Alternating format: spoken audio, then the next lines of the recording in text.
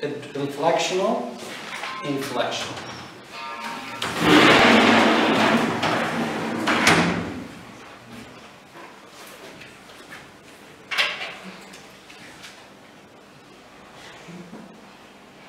So the prefix nim is a derivational morpheme.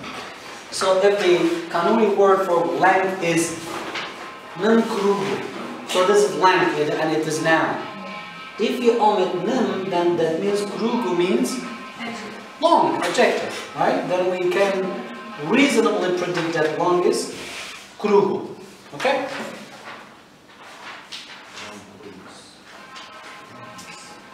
Okay, another language, Ganda, spoken in Uganda, can be inferred from the singular and plural. For example, doctor, omusawo, doctor, and it is noun. When you add aba instead of omu, it means doctor, so it makes it plural. That means this is also a bound inflectional morpheme, and it is attached to the beginning of the word. Same here. Omukazi, abakazi. Women. Omu wala, aba wala. Omusika, abasika. Yes? So that means it's like Kirundi. Like that omukazi is umukobwa in singular, but umukobwa in plural abakobwa in our mother tongue. Umugore abakobwa. And again.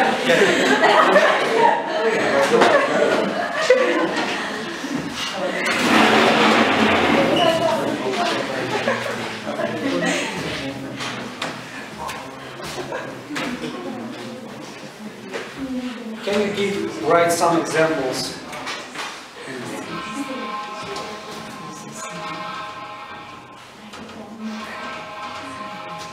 Singular.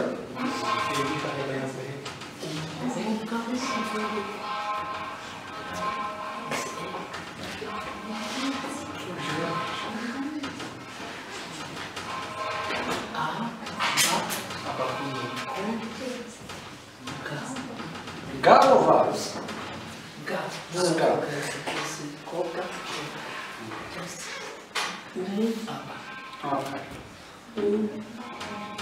Gore. Abagore. Abagore.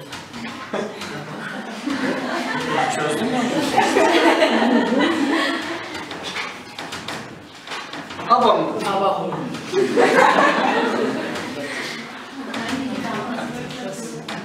Thank you, Masita. Okay, as you see, if you analyze the morphology, the morphemes of that language, you can easily learn the language. Okay? Thank you, Masita.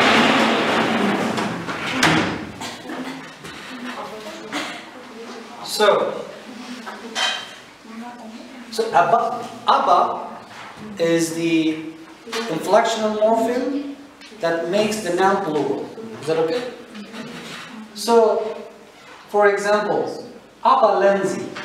If Abalenzi means boys and Abba is the inflectional morpheme that makes the noun plural, then the singular form would be Omulenzi, because Omu, it indicates that the noun is singular. Ilocano, a language of the Philippines, repetition of the first part of the singular form. Now here it has a different process. Here you reduplicate, you repeat the first part. For example, head, ulo, ulo, ululo, hats, dalan, dal, biak, bibiak. You see, ululo, da,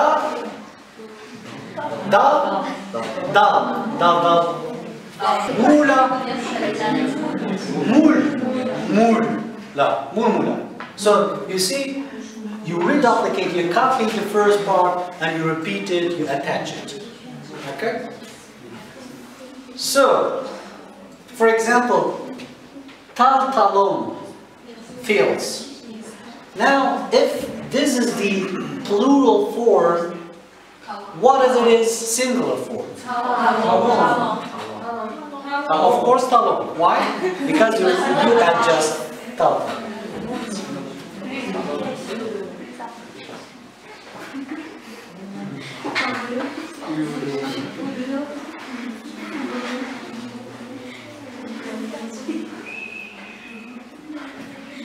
Tagalog, another language of the Philippines. Basa, read.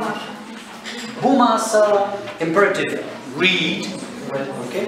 This is to read, the infinitive form. Basa, to read. Okumak.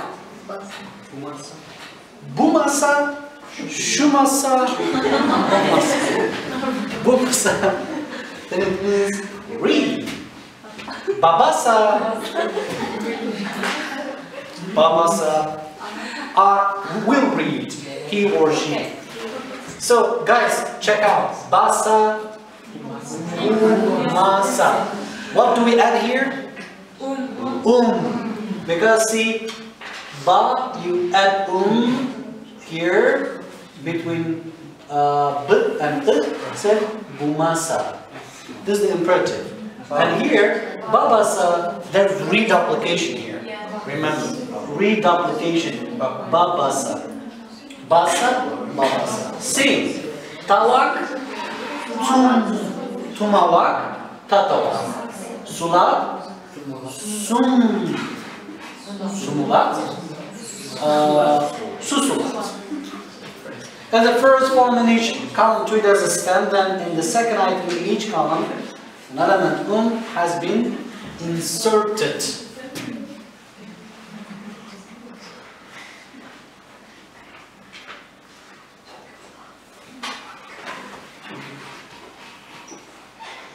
So, repetition or reduplication of the first syllable is made to mark future reference.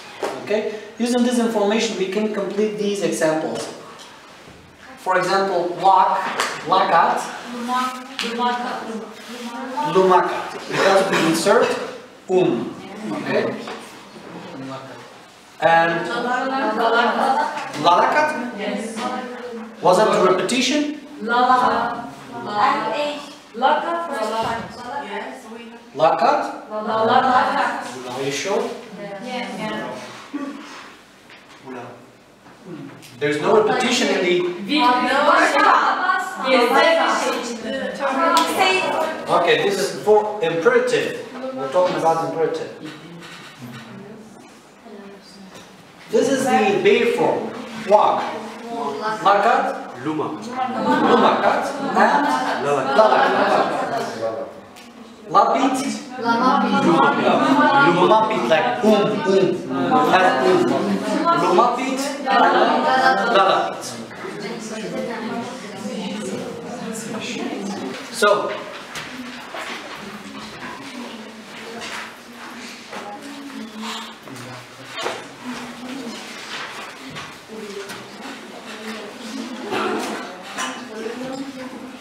define the term morphology and morphemes.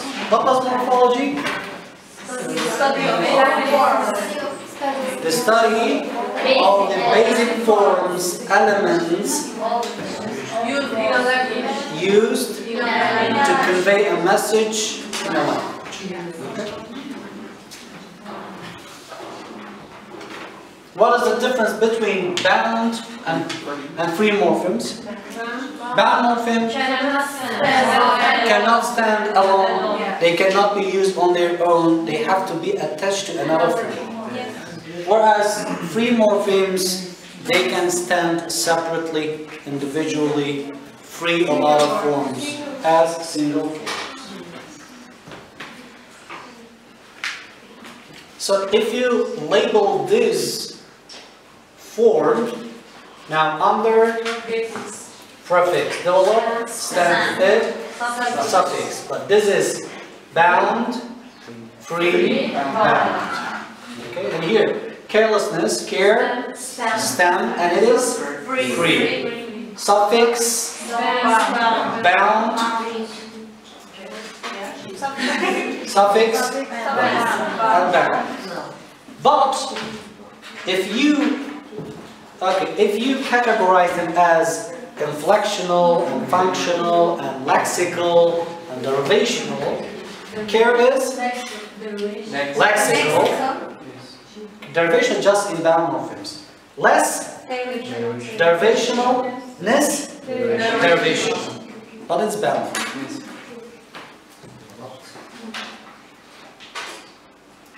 What are the inflectional morphemes in the following sentence? The boy's behaviors shocked Jack. Remember, inflectional are bound morphemes. Bound. So bounds, remember, with nouns and verbs and adjectives. So here, boys, this is inflectional because it possessive s.